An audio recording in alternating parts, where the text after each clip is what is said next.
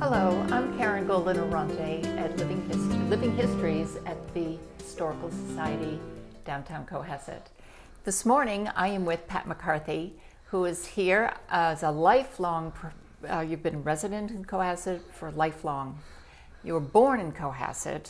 As a matter of fact, you were born at the Cohasset Hospital. Yes. Right here, which was on Sawyer Street and Ripley Road. Sawyer and Ripley at the intersection, yep. 1943. So now your mom was here. My mother was from Cohasset. My grandparents came from Ireland, and they established the homestead on Dolan Lane on North Main Street.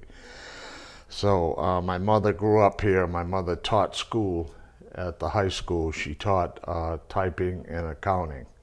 And after I was born, she went back and she was the secretary to Mr. Ripley at the high school, because when I was born, my dad never saw me till I was 3 years old, because he went into the Navy in World War II. And at that time, when he did that, we moved back with my grandmother on North Main Street, and my mother went to the school to work while he was in the service. So he came home, I was 3 years old. It was really something during World War II not to see your parents, but my relatives kept me quite busy. So now at your grandparents' home, they had a lot of animals. Yes, they did. Well, that's where I got my love of horses. My grandfather raised foxhounds, hunted them in Wheelwright Park. We had goats, chickens, and big garden and that type of thing. And at that time, I really developed a love for horses, which later in life became a big part of my life. Yeah, yeah. So you went to school here at the Ripley Road. Well, the elementary school was the Osgood School. We started out in kindergarten there, and we went to the 6th grade. Yeah. At Ripley Road. Mm-hmm. Okay, and my first teacher was my kindergarten teacher, and she lived where St. Anthony's Church is today. Ah, okay. And so that was quite an experience. Of course, all the teachers knew my mother, so they kept pretty good tabs on me. Yeah. We were just talking about one the other day. She was a gym teacher at the school. Her name was Miss Ayers. Her relatives, one of them is a orthopedic surgeon in South Shore Hospital now, Fred Ayers. But Miss Ayers always came to our house at Christmas time, and we had a real nice friendship. So from there, we went to the high school in the 7th grade. So now, sports was a big part of your life growing up here. Yes, they were. And one thing we had, they started a Little League team here in Cohasset when I was 8 or 9 years old. And the first 2 years we played at Milligan Field. And then the Barnes family donated the land on North Main Street where the Little League field is now. And one thing that I really remember is that for 2 or 3 Saturdays, all the kids and their fathers all reported to the field with rakes and shovels, and we raked the field off, fertilized it, planted it, and then we had our Little League field up there for the last 2 years. We could play until we were 13. So now before we get to the high school, I just wanted to talk a bit about when your dad returned. Yeah. And what Cohasset offered for the returning vets, because looking for housing here was certainly in the top of their list. Because originally when my parents got married, before I was born, they lived in Atlantic, I think it's Atlantica, it's part of Quincy, in an apartment. But then my dad went, and he was in an apprentice program at Charlestown Navy Yard. But then when he got called into the service, as I said before, my mother moved back to Cohasset. So I'm sure when my dad came home, they wanted to stay in Cohasset, and they were very fortunate. The town had set aside land up next to the high school, where today there's Clay Spring. I grew up on Bayberry, DePello, and Arrowwood. Those 4 streets were all house lots for veterans, and if you served in World War II, you could buy a house lot for $100, which my parents did, and we were one of the first families to build there on Bayberry Lane, and I know we were one of the first families to move in. We moved in on Christmas of '49 into the house up there. Yeah, and then most of the families moved in 1950, I think. Yeah, or 50. So. And at that time, Arrowwood Road wasn't even made. So when I lived there, the last road was Arrowwood. And once they got a rough road down through there, I'm just thinking now, there was one particular house lot, and that on 4th of July, they'd have a big cookout for the neighborhood. And my dad would put lights up and all, and we'd have a 4th of July, what is it called, baby carriage parade with bicycles. But it was really a very homey neighborhood, if I could say it that way. Today we have, there's only one, I'm thinking, 2 people left from the original. From the Veterans Project. Yeah, Johnny Mello is one, and Leo Fiore, who moved, he built his house on DePello, but he moved up to Schofield Road after a while. But there's no other people that originally built the houses that still live there. Yeah. Well, one of the stipulations is if literally drawing your name out of a hat to then choose a lot, was that you needed to build your home within a year. Yes, that's right. There was this article in the newspaper, which will show up close here, showing you helping your dad as a very young boy here. Yeah, well, building your home. He built your home. Yes, he did. He built all the men up there built their own homes. Yeah. Names people would be familiar with, like Cliffy Dixon, who was at the yacht club for years. He lived behind me. People like that on weekends, that type of thing. My dad would have a bunch of friends down from the Navy Yard in Charlestown on a weekend to board the house in or whatever. That's how we built it, and of course he wired it. And then, as I say, we moved in on Christmas Eve, 1949. Yeah. So now that meant that you could walk to school. Yes. Yes. I didn't have much choice. Right. So Cohasset High School, just to show people what the high school looked like at that point in time, prior to certainly the renovation, and really you were close to downtown, so could really meander around with all of your friends. Yeah. Just to show an example of what the Main Street looked like at that point in time. That's downtown right there. Yeah. That picture is 1955, I think. Yeah. But some of the stores, well, majority of them aren't there anymore. Mm. You don't see many DeSoto dealers out there today. No, not at all. And Delory Drug actually burnt down, so now we have an empty lot beside. Vacant lot there, right? Yeah, and the First National was next door, and Danny Campbell, and then Pilgrim Bank, and then the hardware store. And Elizabeth Bristol was right in here somewhere, as I recall. Yeah. So now one of the things that you were very involved with in high school was football. Yes. Didn't they lost like 4 years in a row at one point? Was that before Evie Dorr came in? Yes, that was before '57. Yeah. They had a team. But in 1957, I was a freshman, and I was a part of the undefeated football team in 1957. That's the best I think they'd ever done here, but it was a real good team. So, and I played the 4 years in high school. And that was Evie Dorr, the coach for all of those years? Yeah, Mr. Dorr was my coach all those 4 years in high school, yes. And he was a promising football player himself. Very prominent. And here again, talking about World War II, he was a standout at Boston University, I'm going to say for 2 years.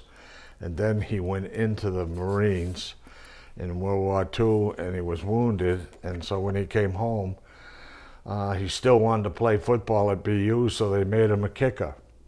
And he was just a tremendous man. I have the most respect for him. Yep. So this is the football team from 1960. That's my senior year, and we were champions of our league in 1960. Yeah, that team there. And you were all scholastic. Was it your senior year you were all scholastic? Yes, senior year I was all scholastic center. Yeah. And now your sons followed in your footsteps there. Yeah, Sean Patrick, my oldest son. This is an article that was in the Ledger.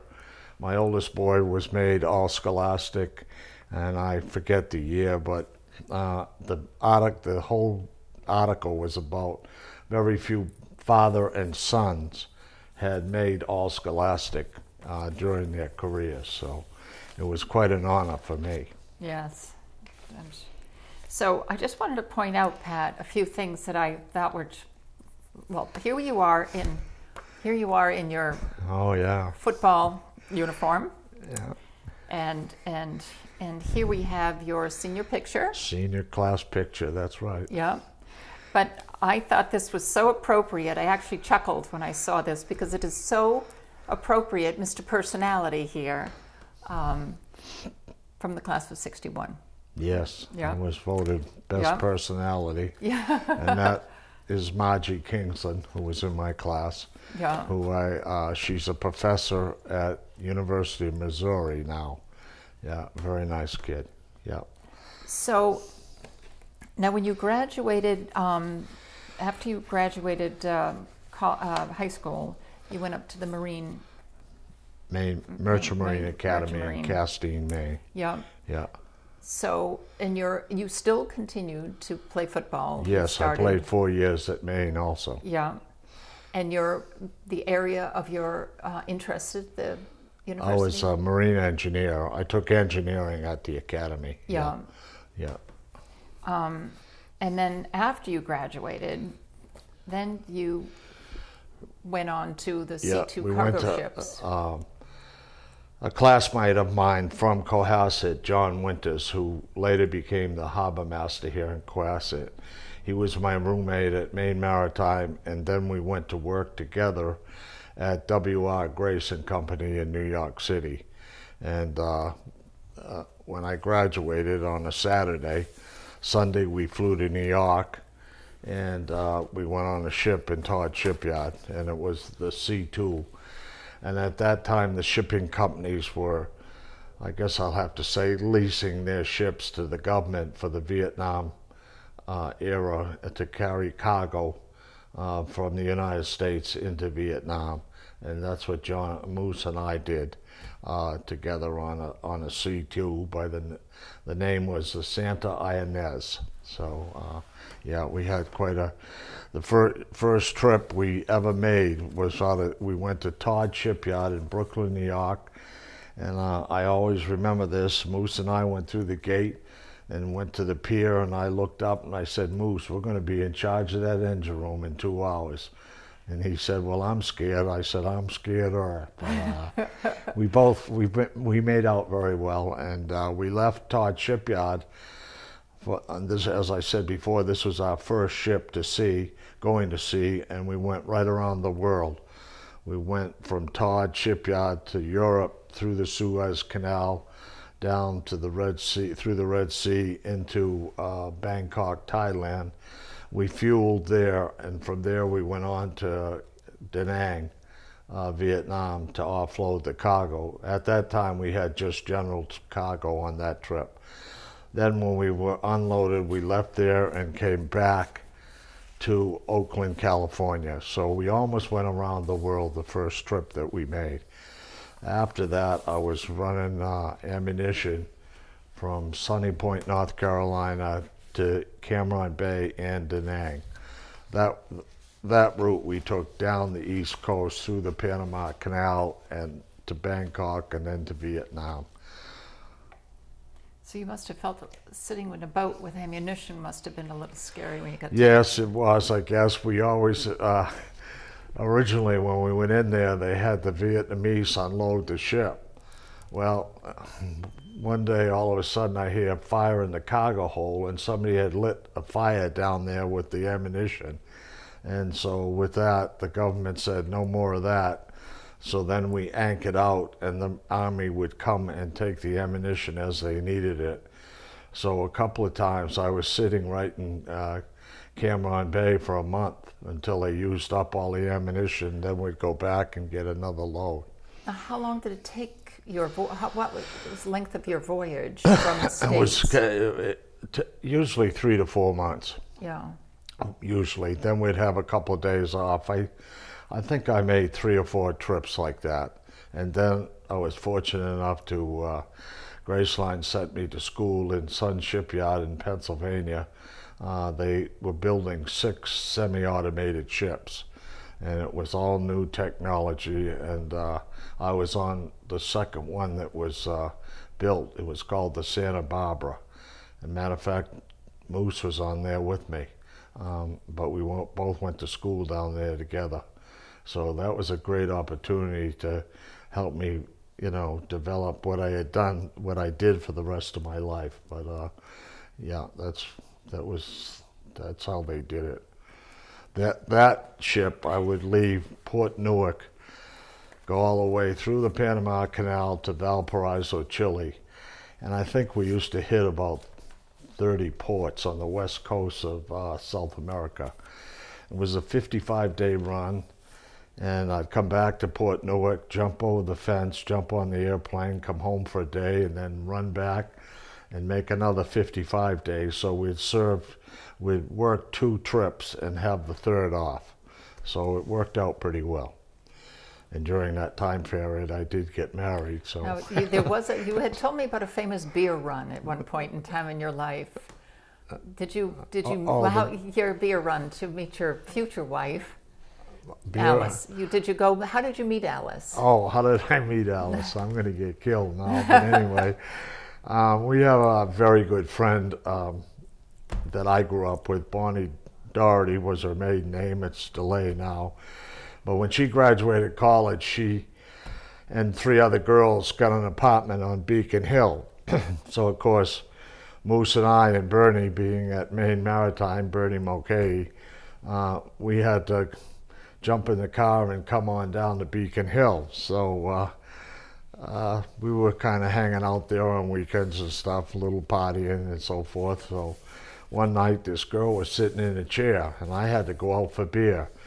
And I kind of looked at her and I said, "Hi, I'm Pat." And she said, "Well, I'm Alice." I said, "Well, I'm quite busy now because I'm going for a beer run. But when I get caught up with everything, I think I'll marry you."